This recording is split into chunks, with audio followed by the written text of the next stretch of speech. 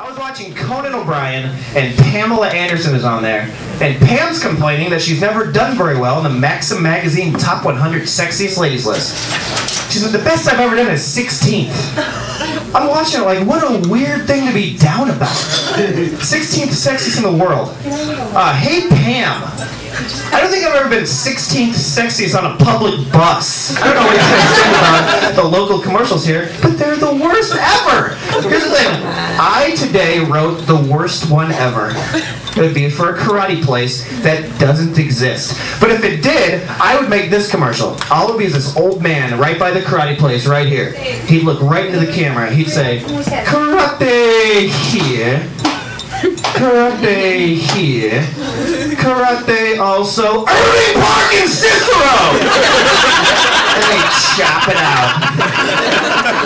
One more story I'll tell you.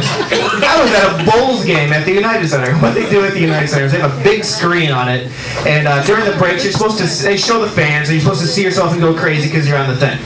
Now what they do is it says limbo time. There's a fake white line that goes across it.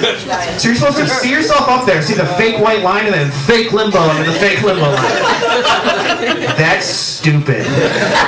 But here's my favorite guy of all time.